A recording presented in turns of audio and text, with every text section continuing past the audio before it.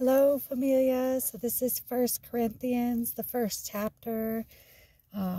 Since I had finished Acts, I thought I would go to the very next chapter after Romans, which is First Corinthians. So here we are. It says this: Paul, called an apostle of Christ Jesus by God's will, and Sosthenes, our brother, to God's church at Corinth, to those who are sanctified in Christ Jesus and called as saints, with all those in every place who call on the name of Jesus Christ our Lord, both their Lord and ours. Grace to you and shalom from God our Father and the Lord Jesus Christ. In his precious and holy name I pray. I always thank my God for you because of God's grace given to you in Christ Jesus, that by him you were enriched in everything, in all speech, in all knowledge. In this way the testimony about Christ was confirmed among you. Glory, hallelujah. So that you do not lack any spiritual gift as you eagerly wait for the revelation of our Lord Jesus Christ. He will also strengthen you to the end so that you will be blameless in the day of our Lord Jesus Christ. God is faithful. You were called by him into fellowship with his Son, Jesus Christ our Lord.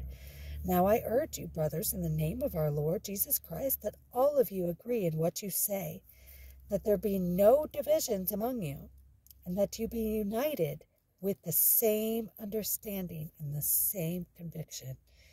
For it has been reported to me about you, my brothers, by members of Chloe's household, that there is rivalry among you. What I'm saying is this: each of you says, I'm with Paul, or I'm with Apollos, or I'm with Cephas, or I'm with Christ. Is Christ divided?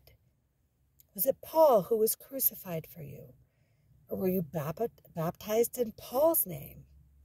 Thank God that I baptized none of you except Crispus and Gaius, so that no one can say you were baptized in my name. I did, in fact, baptize the whole household of Stephanas.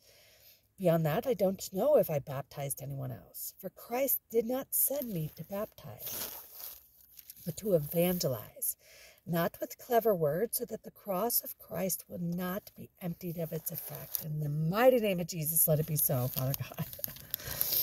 For the message of the cross is foolishness to those who are perishing, but it is God's power to us who are being saved. For it is written, I will destroy the wisdom of the wise, and I will set aside the understanding of the experts. It's in Isaiah chapter 29, verse 14. Glory be to God. Where is the philosopher? Where is the scholar? Where is the debater of this age? Hasn't God made the world's wisdom foolish? For since in God's wisdom the world did not know God through wisdom, God was pleased to save those who believe through the foolishness of the message preached. That's me. I totally believe. Glory be to God. All glory be to God. Because I didn't for most of my life. For the Jews ask for signs and the Greeks ask for wisdom. But we preach Christ crucified, a stumbling block to the Jews and foolishness to the Gentiles. Yet to those who are called, both Jews and Greeks, Christ is God's power and God's wisdom, because God's foolishness is wiser than human wisdom, and God's weakness is stronger than human strength. Brothers, familia, consider your calling. Not many are wise from a human perspective. Definitely not. Not many are powerful. Definitely not. Not many of noble birth. Definitely not. Instead, God has chosen what is foolish in the world to shame the wise, and God has chosen what is weak in the world to shame the strong. I'm so weak, and I am so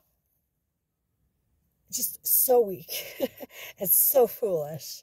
And so I give all glory to God that I get to say that. That God chose me because I was foolish and because I was weak. Thank you, Father. It's inexplicable. I know. but he says it. Glory be to God. God has, verse 28, God has chosen what is insignificant and despised in the world, what is viewed as nothing, to bring to nothing what is viewed as something, so that no one can boast in his presence. But it is from him that you are in Christ Jesus, who became God-given wisdom for us, our righteousness, sanctification, and redemption, in order that, as it is written, the one who boasts must boast in the Lord. Glory be to God. That is in Jeremiah chapter 9, verse 24. Verse 24.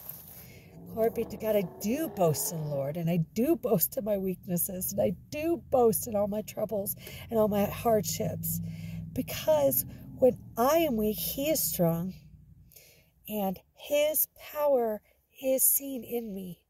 When I can have shalom, and I can have joy, and I can share his word and boast in its truth, that's a miracle of the Lord right there, familia.